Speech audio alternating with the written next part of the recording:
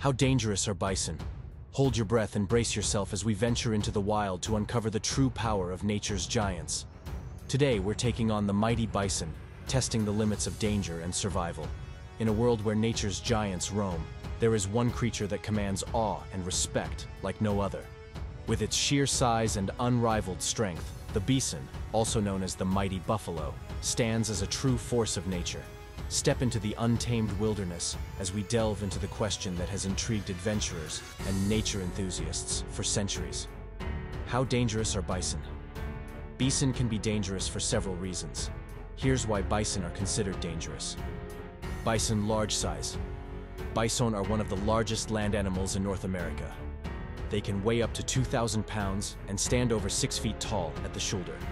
Their immense size makes them incredibly powerful and potentially dangerous in physical encounters.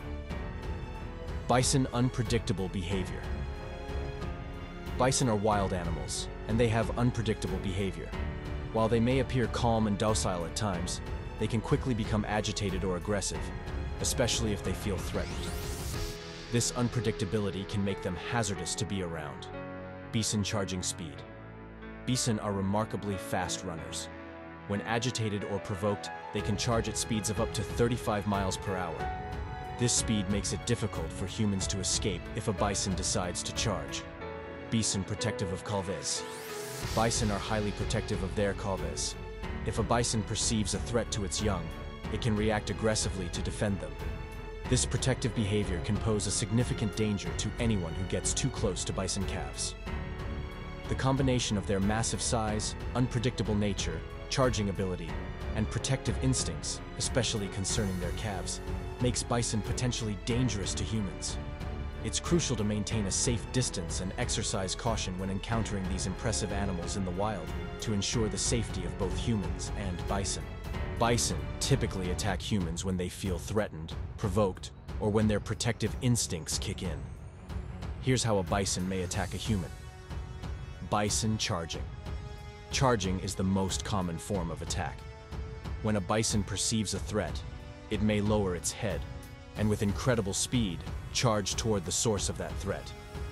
This can happen when a human gets too close to the bison, appears as a potential danger, or gets between a bison and its calf.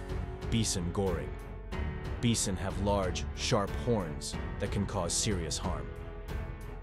During a charge, a bison may use its horns to strike a human, potentially causing injuries that can range from minor cuts and bruises to severe goring wounds. Bison trampling.